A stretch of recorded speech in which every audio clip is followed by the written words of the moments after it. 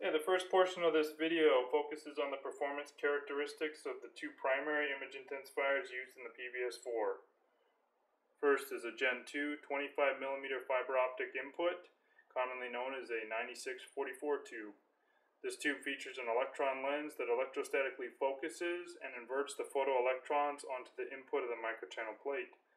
From the output of the microchannel plate, these photoelectrons are focused onto the phosphor screen. The second is a Gen 3 25mm fiber optic input, double proximity focused, and fiber optically inverted.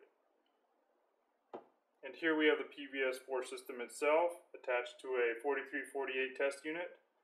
On the back we have a relay lens onto which a camera can be coupled to capture footage from the test set through the PVS-4.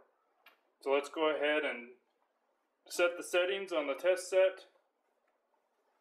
Unfortunately, my camera doesn't do well in low light, and I cannot pick up an image with it on the low light setting on either Gen 2 or Gen 3. I actually have to select the high output and the Gen 3 setting. On the Gen 3 setting, this is the lowest output luminance that I can select for the highlight mode. On Gen 2, the output luminance is much higher than on the Gen 3. So let's go ahead and see what it looks like through the Gen 2 and then through the Gen 3. Okay, the PVS-4 is all fired up with the Gen 2 image intensifier. And this is the test pattern generated by the 4348 test set.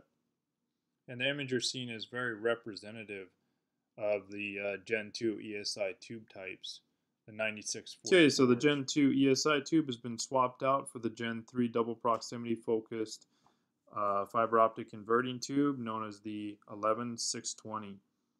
And again, just as with the Gen 2 ESI tube, the image is very representative of this tube type.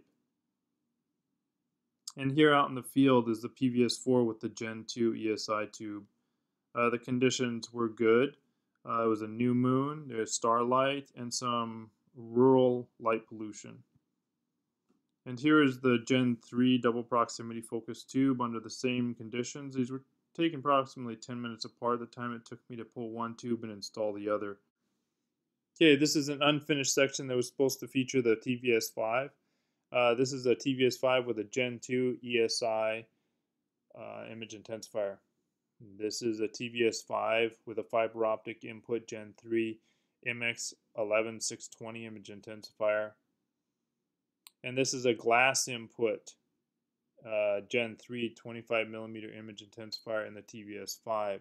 Now this last one is a F9800K 18mm image intensifier, and this gives you a real opportunity to see the difference with the same lens system between an 18mm and 25mm format tubes. Okay, so here's the 18mm format setup with the AN-TVS-5 objective lens. We're using the Startron MK880 focus assembly and a Startron MK880 night vision module with an F9800K image intensifier. I felt that by using the same objective lens system with the different format tubes, that a more precise representation of the performance characteristics between these tube formats could be obtained. And I think that it did a pretty good job of doing so.